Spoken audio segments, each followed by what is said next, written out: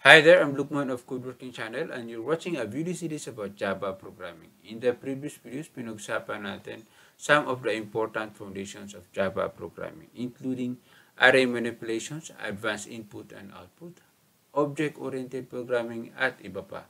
At in this video naman, pag-usapan natin one of the important implementation of Java programming in industry applications, which is ang Spring Boot, an open source server-side application using Java.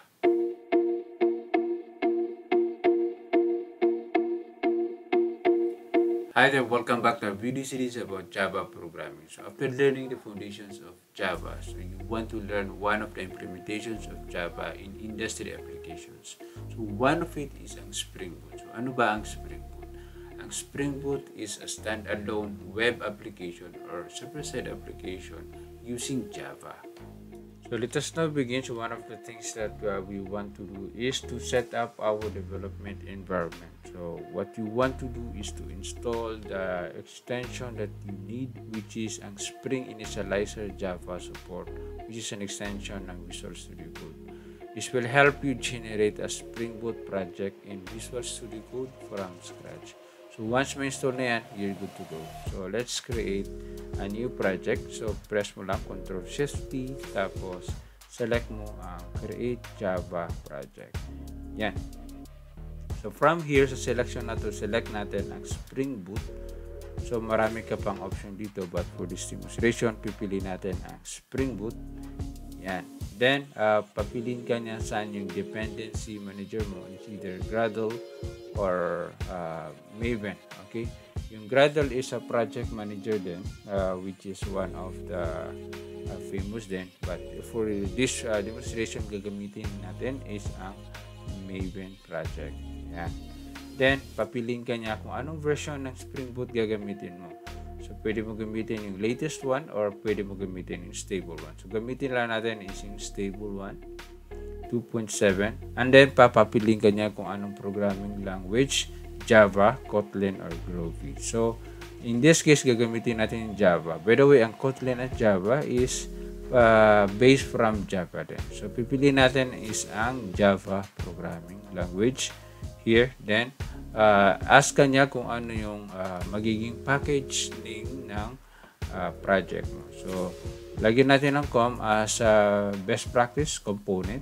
Then, lagyan natin ng anong pangalan. Let's say game dot scoring system. For example, yan.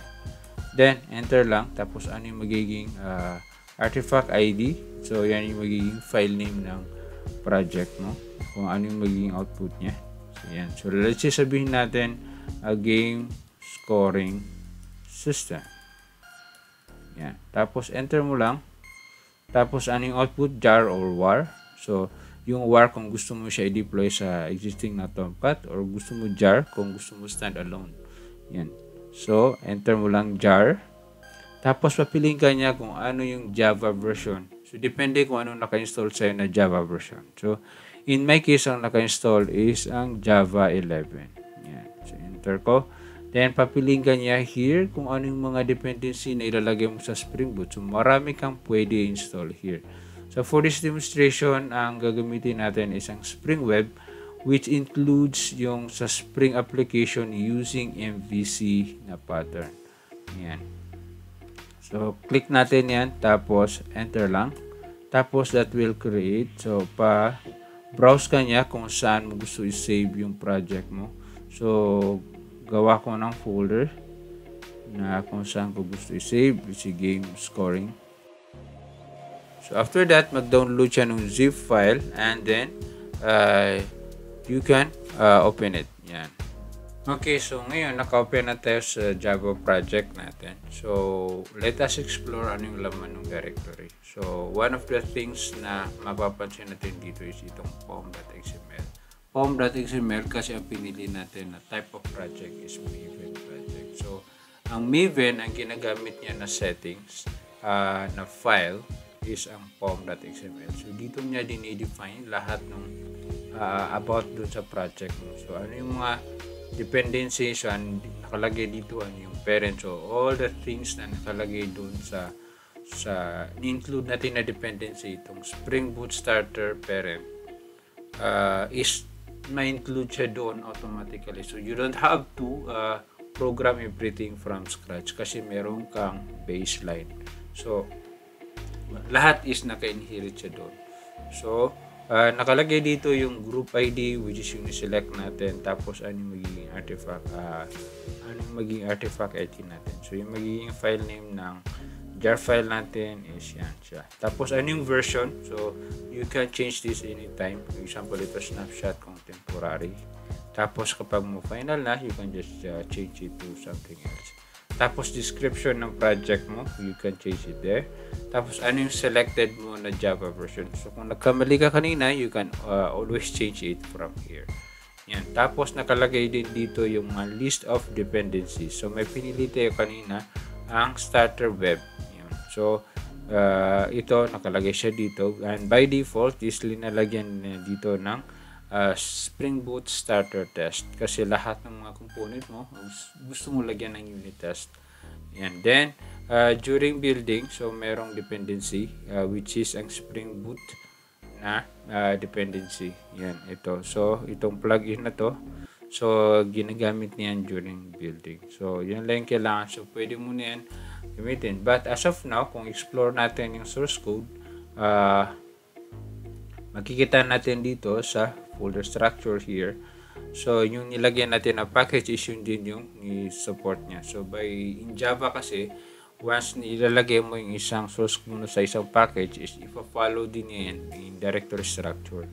Yan. Okay, so example here, ito yung package natin. Sabi natin com game scoring system. Yan yung artifact ID natin. Then yan din yung magiging class name natin. So pareho dapat yung file name sa class name. Then makikita natin yung entry point here, itong public static void main. Then tinatawag lang niya dito is yung sa Spring Boot Spring application that run, passing the class name of our class. Yan. So yan lang yung kailangan para tumakbo siya. But as of now, pretty much empty. Wala pang laman. So tatakbo yan pero wala pa siya mabigay ng mga resources. Okay? So yan. So blanco pa. So yung mga configurations ng application mo, you can put it here. Dito sa application properties, yung mga variables, mga environment variables, pwede mo ilagay dito sa application properties mo. Then yung unit test, you can visit it here. Pwede mo siya i-check dito. Tapos yung output ng project mo, dito yan papasok sa target. So yung mga classes, pag na-build mo siya, dito yan siya papasok. So mapapansin mo of the same package name, dyan pupunta. Then you can just play around here.